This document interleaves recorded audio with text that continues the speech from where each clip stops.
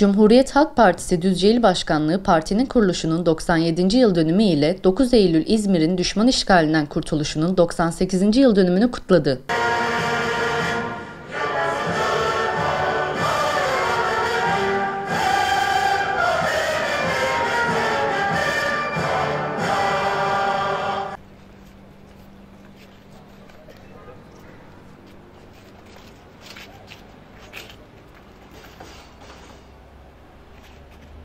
İl Başkanı Haluk Demir ile Yönetim Kurulu üyeleri CHP'liler Anıtpark'ta bir araya geldiler. İl Başkanı Haluk Demir, gerek CHP'nin kuruluş yıl dönümü, gerekse İzmir'in kurtuluş yıl dönümü için bildiri okudu. Temellerini 4 Eylül 1919'da Sivas Kongresi'nde attığınız, 9 Eylül 1923'te kurduğunuz Cumhuriyet Halk Partisi'nin bugünkü mirasçılar olarak huzurunuzdayız.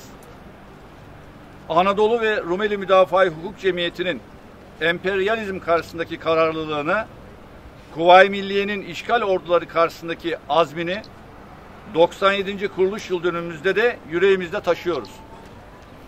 Yegane amacımız sizin ve silah arkadaşlarınızın kurduğu güzel cumhuriyetimizi demokrasiyle taşlandırarak hiçbir çocuğun yatağa aç girmeyeceği bir Türkiye'yi inşa etmektir.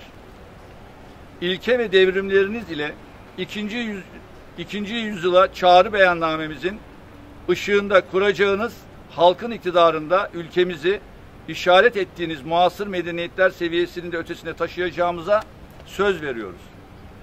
Mücadelemiz, hakimiyet kayıtsız şartsız milletin olana dek sürecektir. Mazlum milletlere umut ışığı olan Anadolu devriminin mimarları olarak size ve silah arkadaşlarınıza, hayatını kaybetmiş tüm Cumhuriyet Halk Partililere, demokrasi mücadelesinde yaşamını yitirmiş yurttaşlarımıza şükranlarımızı sunuyor, aziz şehitlerimizi rahmetle anıyoruz.